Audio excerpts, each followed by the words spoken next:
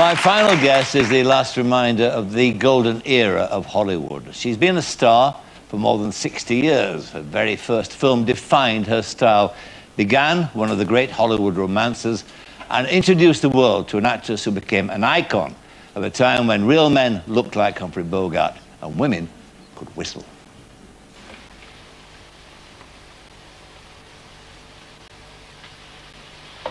It's even better when you help.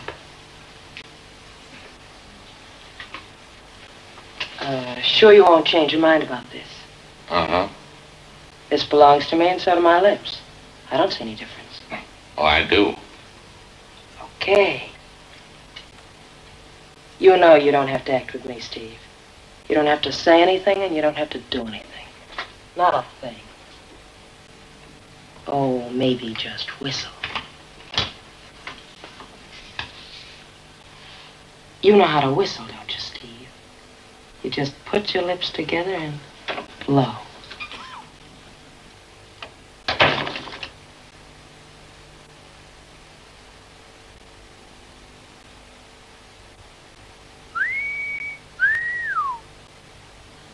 Ladies and gentlemen, Lord Bacall.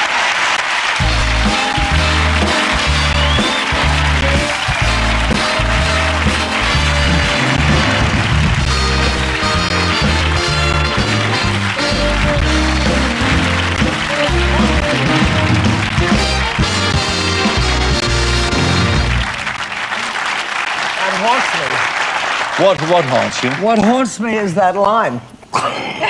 It's a great line. I know it is a great line, isn't it? It is a great Well, movie. there were no repeats, you know. There are no repeat for you? There were no repeats. No, I mean, you can't get away from some things in your life, and that's one of them. You won't want to get away from that. That's a magnificent moment of sin. It's an iconic moment. And my life, after all. But what is wonderful about that scene, of course, is that quite obviously the two actors there are in love with each other. You can actually, it's not hindsight, you can see it. There's a kind of chemistry between the two of you there that's absolutely irresistible. I guess so. It did lead to one or two other things. And that famous, is it true that, I know it's true, but that famous look that you gave there, that wasn't contrived, was it? That was done out of... Not at all. That was an accident of mine because I was so nervous all through the making of this movie, particularly at the beginning. I was so nervous that my head used to shake. And I was like this, you know. And I found that the only way, and it's absolutely true, the only way I could keep my head still was by holding it down and then looking up without moving. Then I was okay. And it developed into this thing that was named by either Hawks or the studio, or I have no idea. I didn't name it, but suddenly it was the look. Yeah, it's wonderful. It defined I'm it. not beefing about it. Listen, it was good while it lasted. I look a little silly doing it now. Well, what was interesting too was the way that, as I was saying earlier when I was talking to Olivia and to Mira, that the men that you married, including Bogey, I mean, insisted that you actually gave up your career. It wasn't a question of insistence. I mean, Bogey said to me, no, well, he didn't tell me to give it up. He said, if you want a career, if you really want to focus on a career, I will do everything I can to help you. But I will not marry you. Because he'd been married to 3 actresses, 3 failures, and they'd put their careers first. And I, of course, said, oh, I won't put my career first. He said, I want a wife. He said, I love you, I want to marry you, but I want you with me. No location. I promised him that I would never go on location away from him. And I kept that promise. And I'm damn glad that I kept the promise to stay with him. I mean, I wouldn't let him go to Africa without me. I was not about to do that. I mean, you know, there were places I wanted to go and things I wanted to see. But he never insisted. I continued to work, but I worked when I was in California, at home. Yes. Yes. And when he went on location, I almost always went with him. And of course, you weren't to know either, too, that the time that you did spend together was going to be a short time, basically. Yes, very short, and thank God I made that decision. But it was never insistence, and it was never like turning into the little woman and the thing and the thing and the thing. I never... I'm too big to be the little woman. So and with Jason, That Jason was my Robards. choice again. Yeah. He didn't insist on anything, but I just, except, well, anyway. Which is not in the book. No, not in No, the book. no. But I just decided that I had to pay attention. And after all, I had 2 small children. Why wouldn't I pay attention anyway? But you see, he was an alcoholic, and Bogey was a difficult man too. You like these But strong... Bogey was difficult, but Bogey was never an No, alcoholic. I know that. But there is nobody that is interesting, that is not difficult, like you, Michael. How do you know? I sense it. You sense it, and you're quite right. You're quite right. Your antennae in perfect working order, I have to tell you, Mr. Bacall. But what's interesting in your book is when you describe Bogey's illness. We were talking to the girls about the problem with cancer, and he died in denial, in a sense. I mean, he would not. Well, not to himself, I don't think. No, but to people around him. I mean, I think the person who is ill makes the decision. If you are ill and you decide that you don't want to discuss it, that you want to continue as though everything's going to be okay, and as far as we were concerned, everything was going to be okay, then I think you just have to follow along. Yes. I mean, I was not about to sit there and say, well, what do you think is going to happen? Do you think, you know? Yes. Never. And you have to respect that choice. Yes. And go along with it, and that's what I did, and that's what he did. I mean, he only said, like, I guess, you know, he was kind of a shut-in the last 4.5 months of his life. He couldn't go out anywhere or anything. And I think about the last month, the children used to come in at the end of the day and kind of play in our room and stuff, and he said, I'd rather they didn't come in here.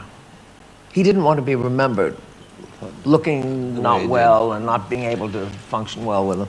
And so, okay. Again, the thing that goes through your book is you say that the sense of humor that you have has been the most important attribute you've carried with you through your life. If you don't make me laugh, I don't want to know you. But also, too, I mean, and if you'd tell it if you would, because it's just a lovely line, the humor you found in the worst possible moment in your life after Bogey had died with the flowers. Oh, the flowers, yes. I guess, yes, it's very peculiar, this world. No, after Bogey died, I had, I mean, a statement was released to, if you care to make any contributions to cancer research, please send it to, you know, Fund Cancer Research. Don't, you know, I don't know whether I said, don't buy flowers. I don't think I said. Don't send flowers. Or don't send flowers. Yeah. You just send your contribution to cancer research. Whereupon, I received a telegram from the Floral Association of Southern California saying, why did you say don't send flowers? We're not going to see any of your movies anymore. So, of course, it made me laugh because I couldn't believe it. But then again, there are so many things in LA that I don't believe. So well, let's come right up to date, because, I mean, in your final chapter, you wrote your autobiography a long time ago, and now you've updated it now. No, you do not update your life. Well, you added another chapter then. Yeah, yes, you add to it. The missing years are added to. I've got a sense there's more to come as well, actually. Oh, I don't know.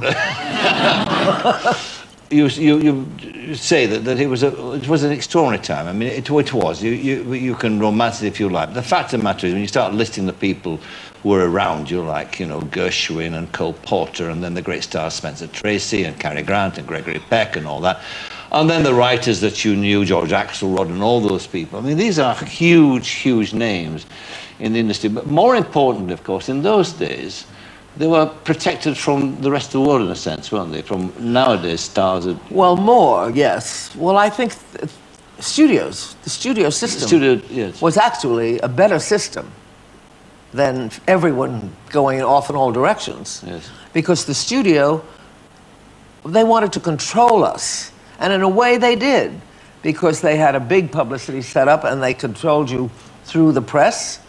They planned, you know, some of the smarter studio heads planned a career and tried to build a career. Jack Warner was not one of those fellows, by the way. But it was good. I mean, we were protected. They found a way always to get Errol Flynn out of trouble from his escapades on a sailboat with a 17-year-old girl, and all that kind of stuff. But the difference is nowadays that they're in this under this microscope immediately. I mean, for instance, take an example. Two people that you knew very well indeed, Katie Hepburn and Spencer Tracy. Now, the two biggest stars in the universe had this affair which lasted, 20-odd years? Well, it wasn't an affair. Well, it was much more than an affair. Well, but did the rest of us know? No. Well, precisely. Now, can you imagine the feeding frenzy that would be now if they were two comparable stars? What happened in the case of Spence and Katie is that they lived their lives very, very privately. They never went out in public together, never. They went out separately if they went out at all. Katie was never one to go to openings, neither was Spencer, so you never saw her. There was none of this red carpet stuff going on there anyway at that time. And Katie also appeared on the stage. She went to London to be in a play, so she was gone for several months, and then she went to Broadway to be in a play, and then Spence made movies, and he went on location and so forth. So people that knew them well knew about their gigantic love for one another and total dedication to one another. But they never, ever wanted to embarrass his wife, who was less than charming to Katie when Spencer died. So I really think it was their brilliant handling of their own lives. They kept it quiet themselves. Lauren, you know that there were journalists who knew about it and didn't print the story. That's the difference. Well, also they didn't because it wasn't flaunted. I mean, today, everyone wants to have their picture taken. And then they suddenly get annoyed because it's an invasion of privacy. Excuse me, you're going to go to every opening and be seen everywhere together, and you're married here and you're going out with this guy and the guy's going out with another girl. But please. Well, of course they write about it. Anything that you do in public is fair game for the press. But what you do in private is not. Right. Okay, we're going to talk some more. And should we talk it up? All right, let's talk it up. All right, we'll do that in just a moment when we take a short break while we make the money to go on doing this show. Wow. All right, back in a moment with more from Lauren Bacall, Olivia Newton-John and Mira Sayal. We'll see you then.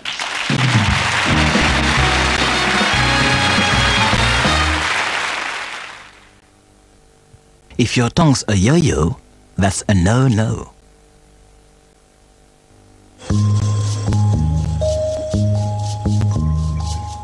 There's nothing you and I won't do. I'll stop the world and melt with you. You pick the phone, you fix a monthly bill, so you always know what's coming. You fix from T-Mobile. Hey, Herman, what's that? It's a server. A server? An on-demand IBM e-server. It can monitor itself, manage itself, optimize itself, protect itself, practically heal itself. How'd it get here? Maybe it ordered itself. Self-optimizing IBM eServer X series with Intel Xeon processors. This week inside Scotland on Sunday, a fantastic 30,000 Ryanair flight giveaway. Fly direct from Glasgow Prestwick to London, Ireland and Germany. Plus, fly to Dublin from Edinburgh for £1 and from Aberdeen for only 50p. All you pay is the taxes and charges. Claim your no-fare Ryanair flights exclusively with Scotland on Sunday. Some of these plants were potted in Westland multipurpose compost with added John Innes, and the rest in leading competitors. Daydream, I fell asleep amid the flowers. 4 weeks later, the results speak for themselves. Westland, making British gardens healthier. Clayton, it's not complex. It's about the deals and why the stage block. You are a thespian tiger. Whence my motivation, Artie? Avoiding another season of Panto in Rill. Now at Arnold Clark, a 41-point service is only £69, and a 41-point service with MOT only £89. It's about the deals. Artie! Get a free sex educational DVD with a Sunday Sport this Sunday. The complete guide to sexual ecstasy, absolutely free. Warning, couples who watch this explicit DVD together may become highly aroused. So make sure you get your copy of the Sunday Sport this Sunday and get your copy of the complete guide to sexual ecstasy on DVD. Absolutely free.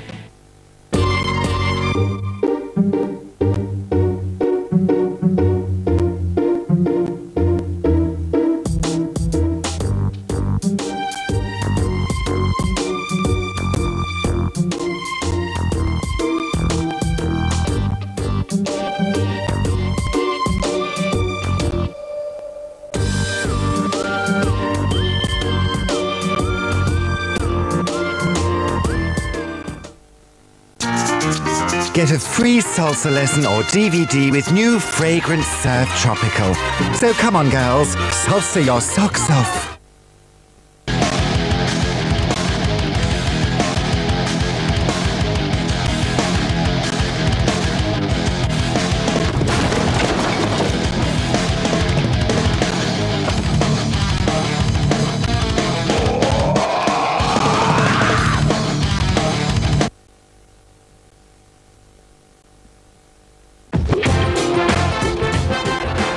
Sport SPL. All the goals, all the action, all the matches. The best of Scottish football on Scott Sport SPL, Sunday at 10:45. What was that cheesy grin you fed her? She won't believe you then. Hard cheddar.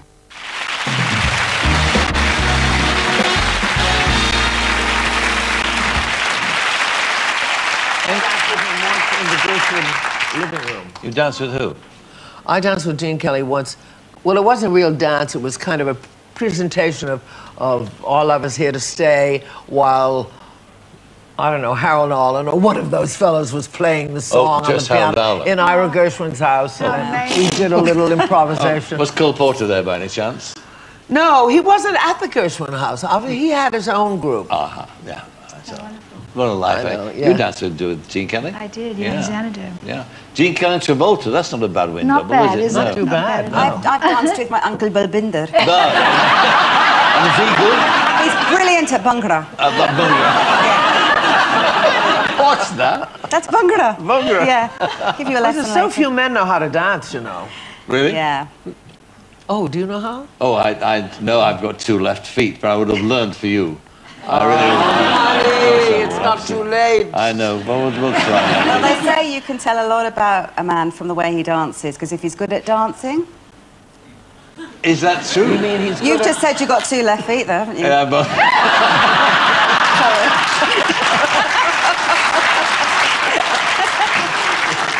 I need to get around to sex eventually. Thank God I didn't instigate this one, right? Which reminds me, did the casting couch play any part in Hollywood in your days? How dare you? Are you suggesting? No, I'm not for a moment, but as an observer of the scene. No. But the casting couch, I mean, there were always rumors. I mean, there were many people who were girlfriends of executives at studios that was not known to the public. And they may have gotten a part or 2 that they might not have had, had it not been for that. Yes. But I specifically did not know of any. No. You know, you must not guess at those things. You must not, indeed. You must be sure. Absolutely. Otherwise. But about predatory men, because in your book, you do tell of a meeting that you had with a film star called Robert Montgomery. Yes, well... I mean, here we're all... What can I tell you? I know. Well, I was invited. I arrived in Hollywood. I was 18 years old. Then, well, I guess it was I had turned 19 by then or whatever. But I was taken by my agent and his wife to this enormous party that was given by Elsa Maxwell with 100 people. Every movie star on the face of the earth was there. And I was sitting in a corner in my little dress. They were all in their gowns and that was glamour time. I was not glamorous. I was in a little kind of gold-colored silk dress that was buttoned all the way up at the top with long sleeves, low-heeled shoes, and I was sitting in a corner. And I'd always had a crush on Robert Montgomery. He's a very handsome man. Very attractive. And I loved him in movies. I thought he was great in comedies and so forth. Very attractive. And I found that I was introduced to him. And I was so beyond thrilled, but so nervous. And I don't know, either he was walking me out or he said, come out here with me or something like that. But we ended up walking in the same direction at one point. And he said, would you give me your phone number? And I thought, oh, he wants my phone number. I was so naive. Today would be a different thing. Entirely other story. And so I gave him my phone number. And he looked at me and said, too easy. Oh, what a shit. Put her there, pal. Well, real shit. What a way to treat her. To treat an innocent young girl who just comes to Hollywood, just trying to get along. Look what happened. I'd have taken you off to Barnsley immediately. Disillusioned immediately. What a fascinating life you've led. What a fascinating life of rejection I've had. Oh, you're looking wonderful, and it's good to see you again, as always. And the book Lauren Bacall, By Myself and Then Some. Yes, that's... And then some there you go. is the extra words that you have penned. Lauren Bacall, as ever, thank you very much indeed. Olivia Newton-John, thank you very much indeed. And Mira Sayal, thank you very much indeed.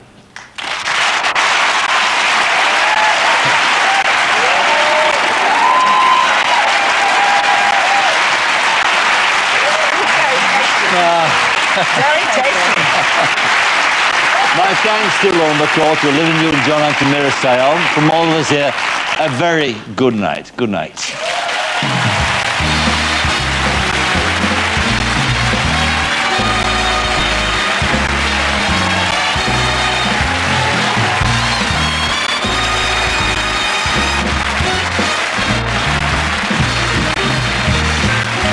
Next tonight, it's the ITV Weekend News. Then at 11:30, Gene Hackman stars in her late movie, Narrow Margin.